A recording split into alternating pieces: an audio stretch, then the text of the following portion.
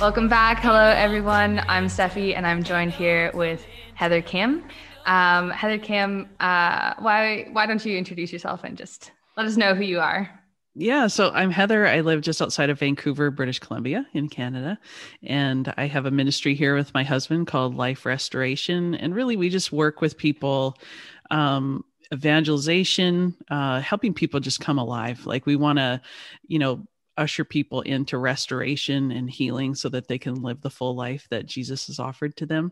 And I also have a podcast called Abiding Together Podcast with my best friends, Michelle Bensinger and Sister Miriam James Heidland. So I speak in the States and in Canada at conferences, run retreats and all of that. And I'm a mom as well. So I have 3 teenagers. My oldest just went off to college at Franciscan University. So we're in some transitions, but it's a great season of life. Yeah.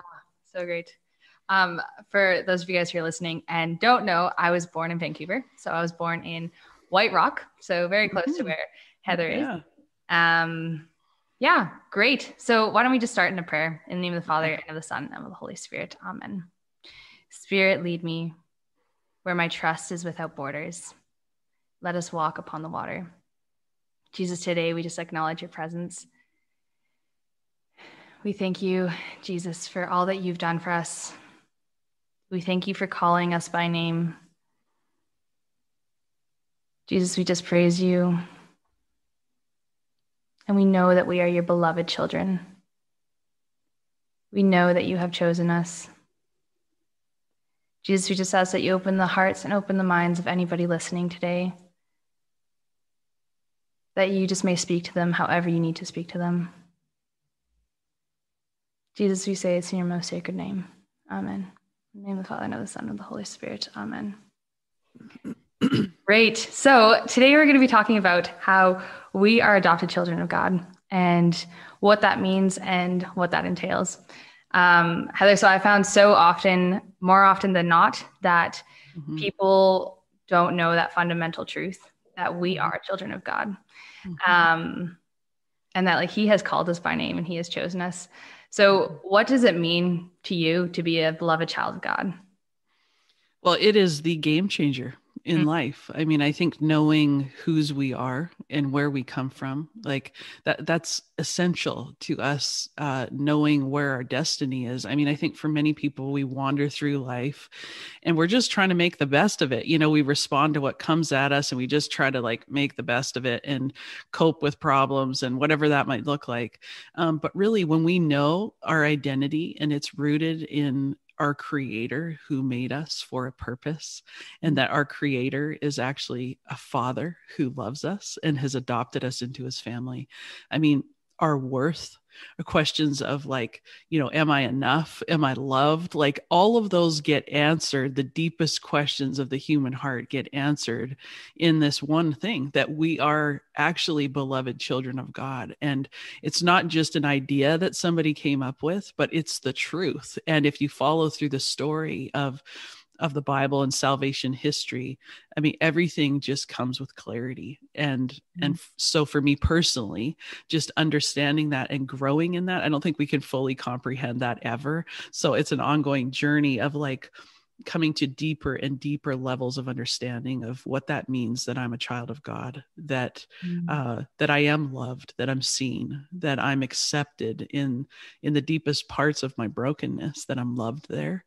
And that he desires good things for me. So I think often where it gets messed up for us, like even if we do think, okay, I'm a child of God, well, maybe our experiences haven't been great as a child or with parents. Maybe we have, you know, really poor examples of the love of God in our life. And inevitably, even if they're great parents, you know, they've fallen short. Like I know for myself, I love my kids with all my heart, but I don't get it right all the time. You know, I'm imperfect and I don't love the way that God the Father loves. And I think that the beauty, even in that, even in broken stories, is that God can restore everything that has been lost, even in those, you know, primary relationships in our life. Totally. Yeah. I really like what you said there about like, he desires what's good for us and what's best for us, you know? And I know so many people that have this idea of God that like the saying that goes like, oh Lord, if it's my will, then it can't be your will. Like Mm, if I desire this, then you definitely can't desire it. mhm, Um, but the Lord wants to work with our hearts so well, and things might not always turn out how we want them, but the Lord knows what's best for us. Jesus knows what's best for us. God knows what's best for us. yeah, that's true. Um, yeah. So I'm just going to share a little bit of my story for those who don't know.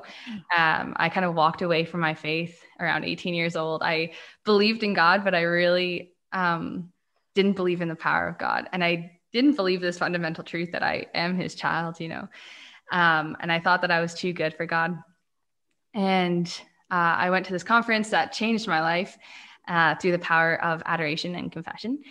And I remember the moment that I went to confession, I knew in that moment that I was a child of God and that He had chosen me. And I remember I was talking to a good friend of mine who was helping me out after my like reconversion, and just journeying with me. And like I was still pretty naive to the faith, and I didn't really know a lot of things. And I told her, I said, I really want to be reconfirmed. I want to be reconfirmed in the faith, and I want to know what that means to be reconfirmed. And she goes, well, Stefi, like you can't be reconfirmed in the Catholic faith. Like you've already been confirmed, but you can choose to dedicate your life to Christ every single day. You can wake up and you can choose Christ. You can choose God. And you can allow that love that He's outpouring to you already, whether you accept or not, like give yourself the freedom to accept His love, Mhm.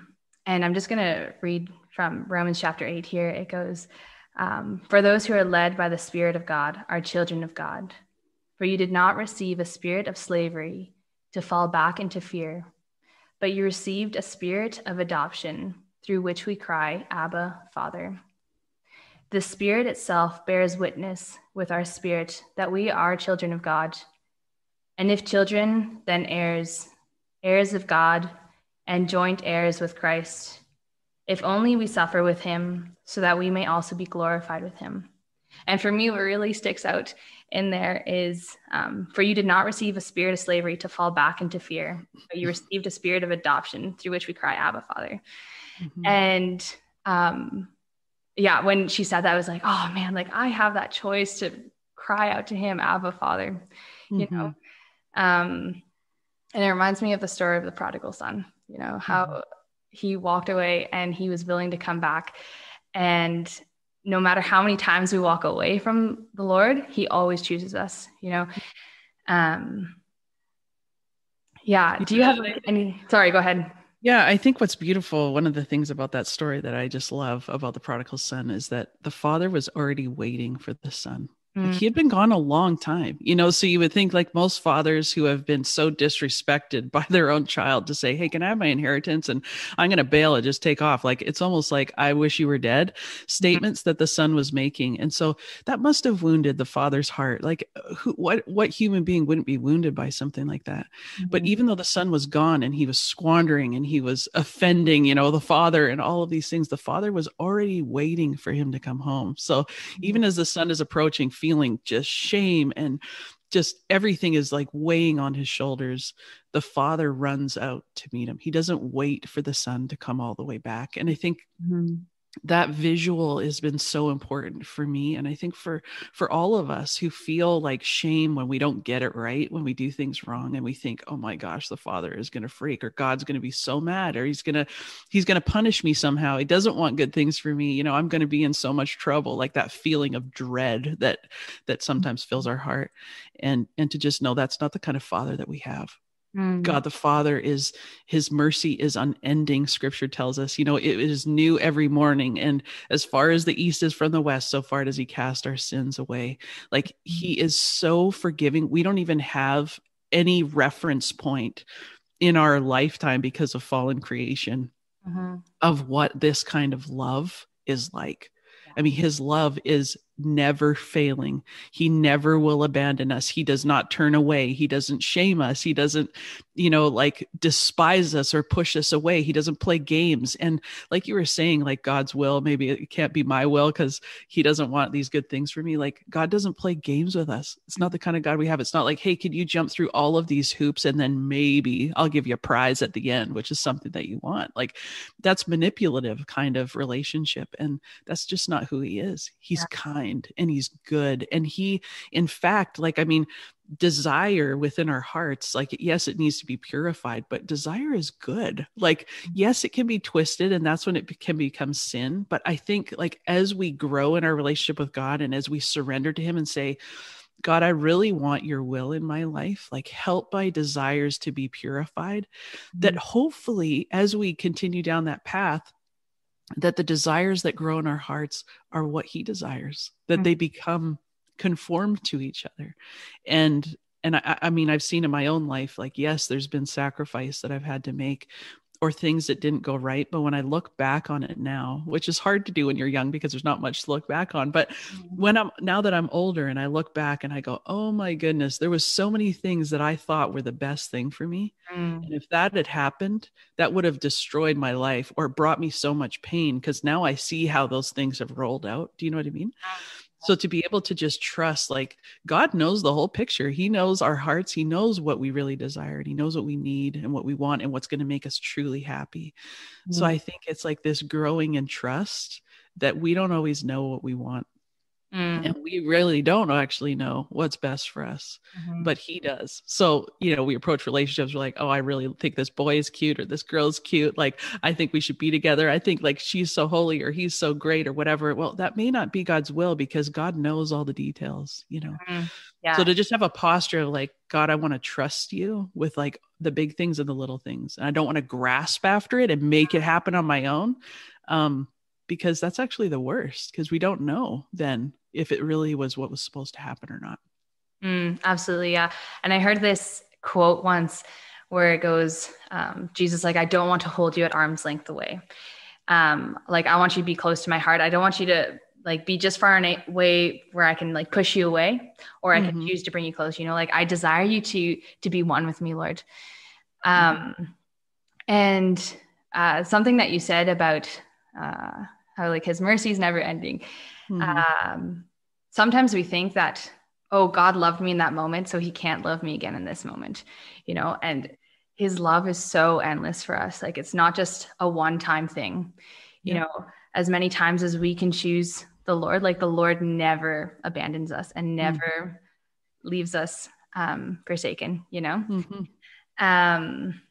And we're not the only ones who screw up. If we look in the Bible, that's all we see is like human beings that constantly screw up, that say, Lord, like, I'm not going to abandon you. Like St. Peter, I'm not going to abandon you. I'm just not, like, I would never do that. And then the next day or two, that's exactly what he's doing. And yet that's not the end of the story, that God chooses him. Jesus chooses him to be Saint Peter, the rock upon which the church is built. Like, I mean, that's amazing what God can do with broken people. And that is the hope of the Bible, is like King David, like, for example, he screwed up massively. Like, he had somebody killed. He was in an adulterous relationship, and he is the greatest king, I mean, Jesus obviously is the greatest king, but the greatest king other than him in the Bible. And I think that's like incredibly hopeful for us. It doesn't mean, hey, screw up and then, God will always love you. Like, just who cares what you do? It does matter what we do. Yeah. But in the midst of our brokenness, that he will not abandon us, and he still has great things for us. Yeah. Even if we screw up. Oh, absolutely. I mean, even look at Moses. Moses was a murderer, and he still led people to God. And coming back to that theme of adoption, how we are adopted children of God, it reminds me of the story of how, like, in Roman times, you could, like, a parent could actually leave their child. They could leave their child out to die, but once you have adopted that child, then you can't bring that harm onto them. You can't just let them go, and in the same aspect, not that the Lord would ever want any harm on us, but he can't let us go, like, he loves us so, so dearly. And Heather, for people that are listening, what are tips, I guess, that we can give them to acknowledge that they are children of God, because so often it can be so easy to hear things, but it can be so hard to recognize them in our heart. Yeah, I think the biggest gift that we have is scripture, honestly. Like within scripture, sometimes we can just look at it, open the Bible, be like, what? It's like a whole bunch of measurements of like an arc. Like, I don't know how to read this, or it depends where you open it, like it can be very confusing. But this is where Google can come in really handy, just on a practical level. Like if you just say scriptures about God's love and see what comes up and begin reading it in your Bible, like get off the internet at that point and actually open your Bible so that you can become familiar with where these things are. All throughout the Bible, it is a love letter. Like it's God's love story to us. And all throughout are these beautiful scriptures about how much he loves us. Like, would a mother forget her child? I will never forget you. I've carved you in the palm of my hand. And like other scriptures about no matter if you, like if you walk through the fire, you will not be burned because I'm with you. I've called you by name. You are mine. Like there's scriptures over and over and over again that God is reminding us, no matter what you've done, no matter what you've gone through, this is who you are and nothing can change that. You are mine. And I remember being at a restaurant one time, and one of my kids, they were really little at the time, and there was somebody that we knew that came over and was talking to us. And so my son looked up at her and said, "Do you know who I am?" And she said, "Well, I don't know who you are, but I know who you belong to." And I think like our identity, like we are not just lone rangers out there. We have an identity as sons and daughters of God that will not go away. You can't erase that history of where we come from. And so it's incredibly powerful with how we orient ourselves in our life. It's like, hey, like, no, I'm not a loser, like I'm not broken beyond repair.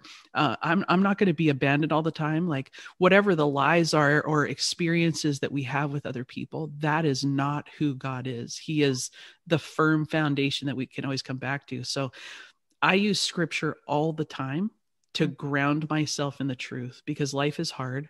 And there's a lot of lies whirling around out there and relationships are hard.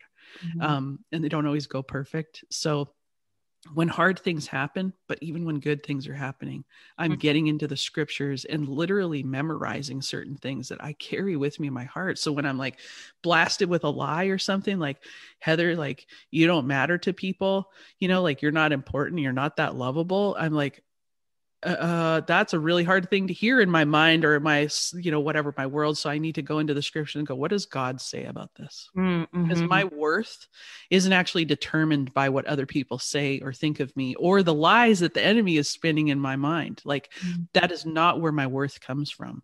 That is not where my identity comes from. So for me, scripture is everything.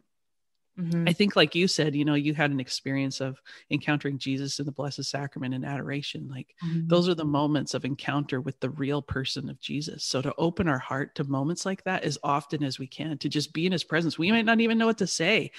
It doesn't matter. It's like when you're in the sunshine, you're going to get a suntan. Like that's just how it works. So I think like when you're in the presence of God, there is impact and transformation that we may not even be able to perceive that occurs there. Absolutely. So. It's so funny that you said that analogy. Like I use that analogy all the time with anybody that I'm speaking to, like we don't always realize the effects that the Lord has on us, until we look back on hindsight, just how you said how, you didn't realize till later on in your life that, wow, the Lord was actually working so powerfully, I think another important thing to realize is that like the Spirit dwells within us and we have the Spirit in us. We have the Spirit of God in us, and through that, we are able to recognize his voice.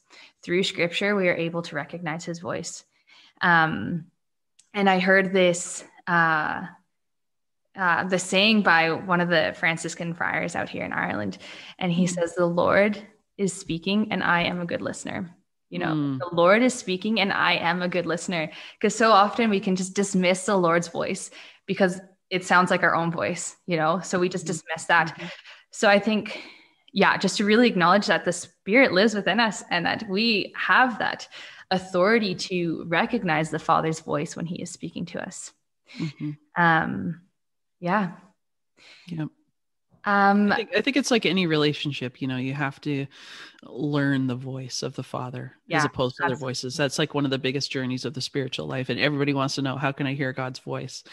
And it really is in spending time and discernment, and maybe having a spiritual director or somebody help you discern what is the voice of God, Mhm. what is our voice, what is the voice of the world or the enemy. And I mean, when you begin to learn the voice of God, yeah, like, I mean, it can be such a comfort, of course. But when my husband calls me on the phone, he doesn't have to say, Heather, it's Jake. I'm like, I know it's Jake because I hear his voice all the time. Yeah, And I think it's the same with God. The more time we spend, the more we'll be familiar with it. absolutely. Yeah. Heather, would you like to finish us off in a prayer? Sure, I would love to. In the name of the Father and the Son and the Holy Spirit. Amen. God the Father, we just come before you and open wide the door to who you are. For many of us, we don't even know you, and yet we are your beloved sons and daughters. So I ask, Father, that you would meet us all in our deepest need. You only know what is in the depths of our hearts. And I ask that you would pour out your faithful love into all the places that are broken and hurting and needing you, needing your voice. I pray that you would open our ears to hear you, that we would experience your mercy and your kindness, and that you would help us to understand deep within our soul our identity as sons and daughters, that we are beloved and chosen by you, that you have a purpose for us, and that you have good things in store for us. And I just pray that you would bless each person listening, and that you would continue to guide them and lead their feet into the way of peace. We ask all this in Jesus' name. Amen. In the name of the Father and the Son and the Holy Spirit. Amen. Great. Heather, I want to thank you so much for hopping on. I know there's a lot of people out here in Ireland that say hello. So a lot of people were excited to hear you hop on and everything. No, it was a pleasure. Thanks for having me. It was really nice to chat with you. And I can't wait to one day come to Ireland. It is on my list of places to come. My family's from Scotland, so nearby, but I've never been to Ireland before. And I know even for our podcast, Abiding Together, we have a lot of listeners there. So hopefully one day I'll be there. Yeah. Well, I'm here for the next 2 years, so it'd be lovely to see you. Yeah. Yeah. I also want to thank our sponsors, Heather Khym, John Alex, and Island Hosting for all that they've done for us. And Heather, I just want to finish off by asking you a question. What are you most looking forward to this week? This week, well, I am writing a book. You're the first person I've told that, actually. So I'm I'm really looking forward to getting some work done. I'm about to leave this conversation and go over and get some writing done. But we have a bunch of trees going in our property right now. Today, there's like 25 new trees going in, like big ones. So I'm super excited to see that. And to just like the beauty of spring right now. I just can't even get over it. So, yep, that's what I'm looking forward to. So great. Yeah, absolutely. I think for me, yeah, just kind of like you, like just seeing the tulips come out in our yard is so beautiful. And just the smell of, there's a smell to the warm air, Oh my gosh. We were just talking about that last night. I walked outside and I was like, what? It was like nighttime. I was like, it's so sweet out here. My daughter comes out, she goes, it smells like watermelons. I'm like, this is awesome. Yeah. It's that warm smell. Some people are just like, what? Warmth doesn't have a smell, but I'm like, no, it's a spring warmth. That's just so great. So good. Well, all right, Heather, I'm going to let you go and continue on with your book, and I wish you all the best. And yeah, thank you so much for hopping on. Thank you. God bless you. God bless. Take care. Ain't no coming down. There ain't no coming down. There ain't no coming down. There ain't no coming down.